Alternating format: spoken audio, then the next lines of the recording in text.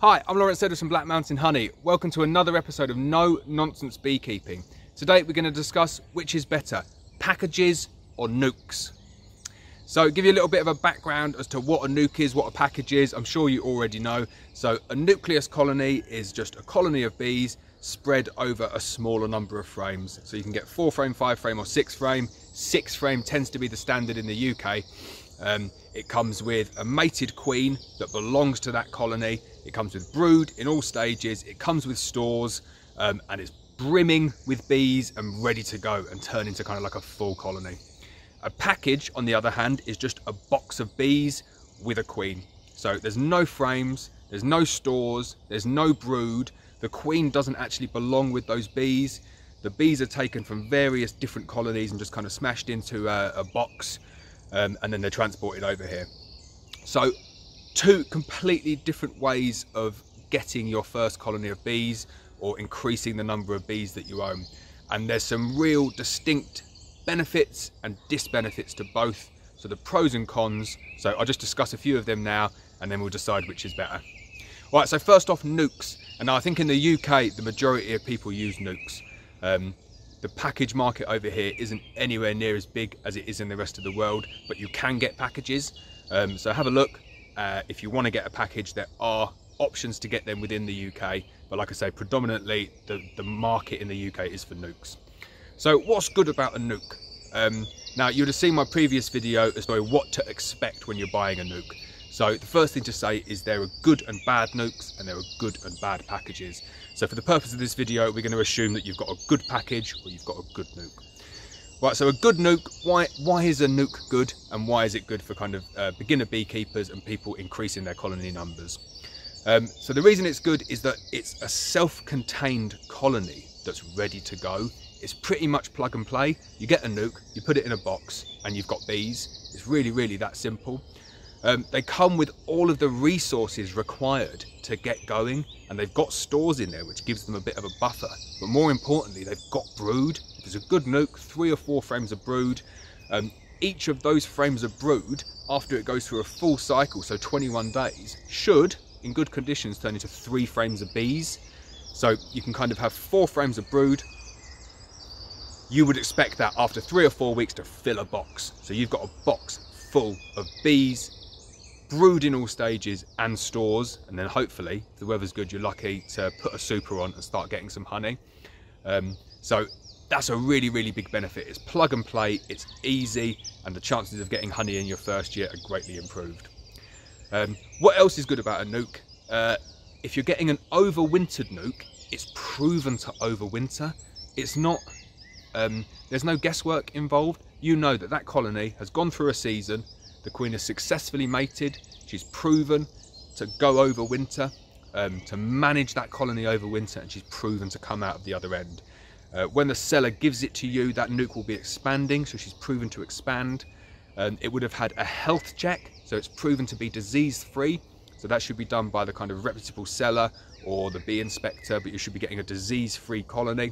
Another good thing is that you can get them ordered through the post. So I would always recommend going and getting a local nuc, just because I think it's nicer to go and meet the beekeeper, kind of take ownership of it, and then it's easier to go back if there's any issues with it.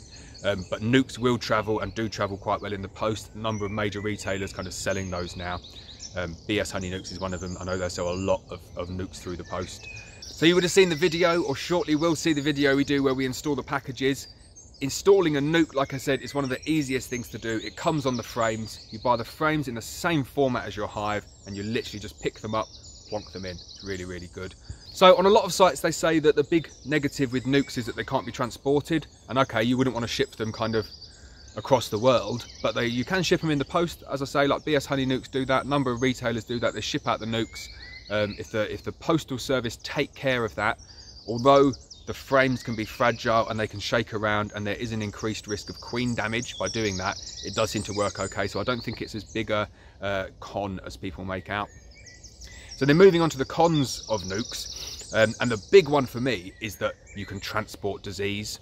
So if you've got someone who's selling nucs and they're not doing the correct checks, you could quite easily install a diseased colony into your hive, and that's the risk that you take. I don't see it happening a lot. Obviously, we kind of do full inspections of all of our nucs before we sell them. We get the bee inspector to come in a lot of the time and inspect them as well. And we keep full details and lists of everyone that they go out to in order to kind of track disease if and when that did happen. But that's one of the big risks. And then the number one con, and I say con, is the price. Nucs are considerably more expensive than packages. And you see nucs going for kind of like a wide range of prices. And I kind of put in a little bit of justification for the cost of those. It's incredibly resource intensive getting nucs into a position where you're going to overwinter them. You've got to pay for the frames, you've got to pay for the feed, you've got to pay for the treatment, you've got to pay for the queens. You get losses. So if you take 50 nuc boxes into winter and you get a bad year and you get 20% losses, you've lost, do you know what I mean, 10 of those colonies. And if you're selling them at 200 quid each, you've lost 2 grand. So the profit margin needs to kind of take into account your losses that you're going to have. And that's why midsummer nucs are considerably cheaper, because a bee farmer can make up, say, 50 nucs and he knows he's going to sell 50 nucs. Whereas if he makes up 50 nucs and takes them into winter, it's a bit of an unknown as to how many he's going to get through. And I find personally getting nucs through winter is probably a bit easier than getting the colonies through winter. I think they like the small format of the poly nucs, and they do tend to get through quite well, but the risk is there. So in this kind of package versus nuc debate, I think the biggest disadvantage that nucs have is the cost. They can be quite pricey. Right, so on to packages then. So we've got the video here today. We're installing 20 packages. We've ordered 60 packages to be installed this season. The main reason for me doing that is because I'm changing over to a different format frame, and this is one of the huge benefits for me, is that they don't come on frames. So whereas the pro for the nuc was they do come on frames, there's certain situations where, and in my situation, I'm moving over to a different frame format. The fact that the packages come without frames is really, really beneficial for me, because I can just chuck it into whichever frame size I want, and then they're on that frame now. So I'm moving over to 14 by 12. Getting a 14 by 12 nuc is considerably more expensive than getting a standard national nuc, and it's difficult to get the quantity that I would have needed early in the year to kind of satisfy my requirement. So 2 really, really big positives there. 1, they don't come on frames, so you can kind of adjust it to suit the frames that you need. And then the other one is they're available really, really early in the season. So obviously they're going to be imported. We've got ours from northern Italy, hundreds of miles away from where any small hive beetle are. They've come from a really, really reputable bee farmer, biggest bee farmer in the UK. And they've come here kind of 18th or 19th of April they came. So got them really, really nice and early in the season, big, strong packages, and we've installed them in our hives. So another pro of package bees is they are very, very easy to transport. So I know we said nucs, yeah, you can transport them, but that does come with risks, especially if they're not going to cage the queen, which they don't tend to. Do you know what I mean? The frames can move, it can damage bees, and if it kills that queen, then you're a little bit snookered. But package bees, the queen comes separately, and she comes caged, and it's just a big box of bees that cluster around each other. So what that means is that they ship and transport very well. And like I say, ours have come over from northern Italy. So they came on the back of a pickup truck. They had a trailer on the back, and they just drove them in from northern Italy into the UK, into Wales. So I don't know how long it took them. I would imagine it's probably taken them at least 24 hours on the back of a truck, banging around, and they've come here, and the mortality rate is incredibly low. Like I say, there's barely 50 dead bees at the bottom of these boxes. You can tell they're fresh. You can tell that they've handled the transport really, really well. Okay, so over to some of the cons of packages then. And the big con with packages, and I'm not saying it in like a con, like a rip-off, one of the disadvantages with packages is they are slow to take off. So it'd be really, really interesting, and I think I will do this for the purposes of another video, because I've got some freshly installed nucs at the moment, is I will do a comparison of a 6-frame nuc going into a box versus a package going into a box. Because the nuc has the distinct advantage that it has brood in all stages, where a package has no brood. So you need to make sure that you're introducing the package of bees into your hive, making sure they don't abscond, and then you need to introduce the queen to them, get them all to kind of get happy with each other, and then that queen needs to start to lay. So you're talking at least, absolute minimum, 24, 25 days before you see the first young bee emerge. Whereas a nuc, it's on day one. Do you know what I mean? You install a nuke and the next day you've got young bees emerging, topping up those colony numbers. And we know how long bees live. Do you know what I mean? You're talking kind of 4 to 6 weeks at the height of the season, maybe a little bit longer now. But all of my package bees there, every single bee in that package will be dead in 6 weeks. So that colony needs to work so hard in order to kind of build that brood up to get the colony going. So what you actually tend to see with a package is that after say 3 or 4 days, it looks like it's over say 4 or 5 frames. And then after 2 or 3 weeks, it actually contracts. And that's because all the bees are dying. And there's no young nurse bees to replace them because the brood is in such an early stage of its development. So packages do catch up, but you're very unlikely to get a kind of bumper crop of honey in your first year with a package, if anything. Like, I'm targeting these packages for the heather. So the heather season around here starts kind of like early. 1st of August, I think, is a good guideline around here, but in previous years, it's actually gone back to kind of like 15th of July-ish. It changes each year. I don't think these bees will be ready for anything else other than the heather, because they've got to kind of develop and get going, and all the bees are going to die, so they're going to kind of get bigger, get a bit smaller, and then get bigger again. Whereas a nuke, it just gets bigger. So it's really kind of a race against each other.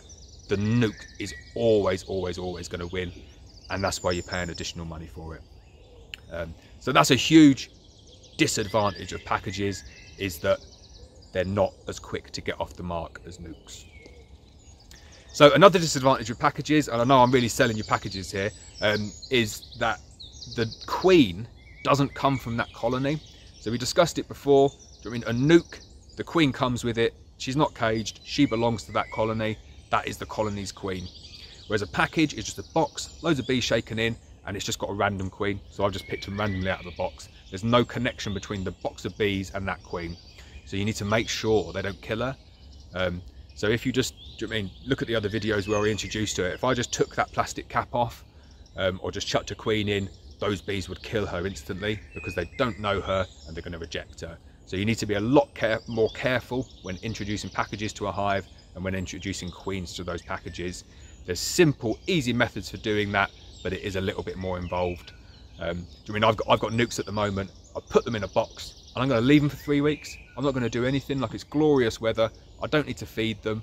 They've got absolutely tons of space in the brood box. I'm just not going to do anything. I'm going to go back in 3 weeks and they'll probably fill the box, put a super on. Really easy. The packages, all right, I've had to go to service station to get them. But I've brought them back here. I've had to install them. I've had to do various manipulations already. I've had to make up some syrup. Even though it's nice weather, you need to feed packages. They need a lot of energy because they don't come with any of it within the kind of box that you're buying. And then I'm gonna have to come back here later on this evening, check on them, make sure all the bees are actually out of the package, put the frames back on, and then I've got to do weekly inspections on them, or even kind of 3 or 4 daily inspections to make sure that they've got enough syrup, especially if the weather turns. So it's a lot more labour intensive on my part managing the packages than it is managing the nukes. So as always, I probably missed out something. Do you know what I mean? When I did my multi-purpose crown board video, I missed out the reason that I made the boards in the first place, which was to use them as clearer boards. So yeah, I would have probably missed out stuff on this video. Probably missed out some pros, probably missed out some cons. But in conclusion, and I guess you're waiting for it, which is better, packages or nukes? I'd say nukes. Personally, if I had to choose only one, I'd go with nukes. But my kind of generic answer is they both fit different purposes, and I will continue to use both of them. The big advantage for me, and the big reason that I will use packages, is that I can get them early in the year. That's the big one. I can get them early in the year and I can get them in really good numbers, and they're cheap. If you buy them in bulk, they're really cheap. But if I had a preference and money wasn't an issue, I'd go with the nucleuses. Now, if I was a beginner, so I'd never had a colony of bees before, and I was going to pick or choose nucleus or package, it's an absolute no-brainer. Go with the nucleus. I personally can't see any instance where a package would be preferable. Now, I get that different people are going to be in different situations. So if you're in, I don't know, somewhere in the outback in Australia or somewhere in the kind of deep south in America, and you don't have anyone around you who sells nucleuses, then you're limited and you go with a package, and a package will work really, really well. But if you had someone come into your door with a package or a nucleus, money was no issue, I'm not sure why anyone would ever go for the package. But I do appreciate that other people have different opinions on that. So if you genuinely think you'd always go for a package, stick a comment on and we'll have a discussion about it. I'd be really interested to know why, if you had that option where someone came to the door and said you can have a package or a nuke and they're the same price, why you would go for that package, because I can't really see any benefit over the nuke. Now, one thing that I have missed on here, and this is a really, really important one. So if you've got a flow hive, listen to this. If you've got a flow hive, go for a package. I have so many people come to me in the UK saying, I've just bought myself a flow hive. I want a nucleus of bees. And I say to them, okay, I only do nukes on national frames. And they said, yeah, that's fine. And then I have to kind of let them know a little bit that the national frames aren't going to fit in the Langstroth frames within the flow hive. So I've done 3 now where I've had to cut out all of the brood and bungee it into the Langstroth frame for them, and then shaking all the rest of the bees. And it's a nightmare. It really is an absolute nightmare, where if they had a package, just dump it in and then they work the frames, give them a feed, and you've got a perfect kind of scenario for people with flow hives. So if you've got a flow hive and you're watching this, look for packages. It's going to make your life so much easier if you can't find a Langstroth nuke. And they do exist in the UK, you can find them. I know a few people who do Langstroth nukes. And what I do now is if people come to me saying, I've got a flow hive, I just point them in the direction of people who do the Langstroth nukes, because I do think that is preferable. But yeah, if you can't find a Langstroth nuke, go with a package instead. Definitely better than bungee and kind of cut out brood from a national in there. So that's it for the video. I know a little bit non-committal saying that I use both, but if I had to choose, it would be a nuke. And like I say, I think that's a really, really good video to do. So kind of having a bit of a brainstorm as we talk. I will do a comparison video of the nuke that I installed about 3 days ago versus the package that I've installed today. And I'll give you kind of like a running commentary and a running update in terms of where those colonies are, and we'll see which one gets the super on first. And I reckon almost certainly it'll be the nuke, especially with the nice weather that we've got. Nice dry weather, really, really good for foraging. So that's it for today's video. I hope you've enjoyed it. Just want to say a thank you again to our sponsors. So thank you Abello, thank you BBWare for sponsoring us. Please make sure you hit the subscribe button. Please hit the bell so you're notified of every video, and I'll see you next time.